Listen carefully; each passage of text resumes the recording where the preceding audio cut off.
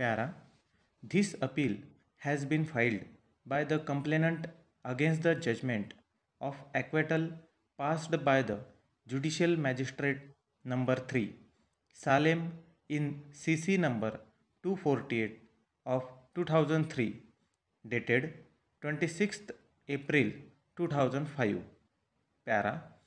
The appeal herein has filed a private complaint under section 200 of CRPC stating that the accused had borrowed money for constructing her house from the complainant's wife, agreeing to repay the same with interest.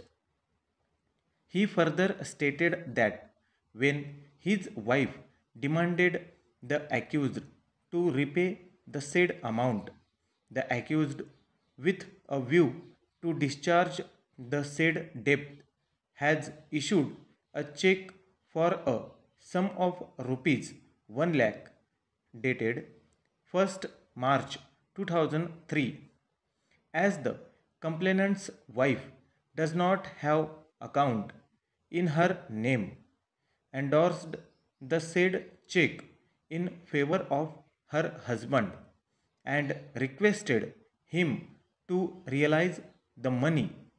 Hence, the complainant had presented the said check in the bank for encashment as a holder in due course on 10th March 2003, but the said check was returned on 11th March 2003 as funds insufficient.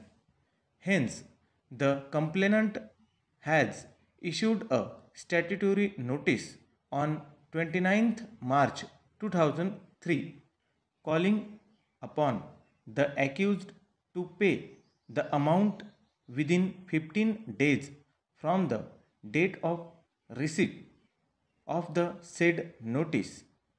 He further stated that though the accused had received the said notice on 3rd April 2003, he did not pay any amount within 15 days from the date of receipt of the said notice, and hence he filed a private complaint to punish the accused under section 138 of the Negotiable Instrument Act.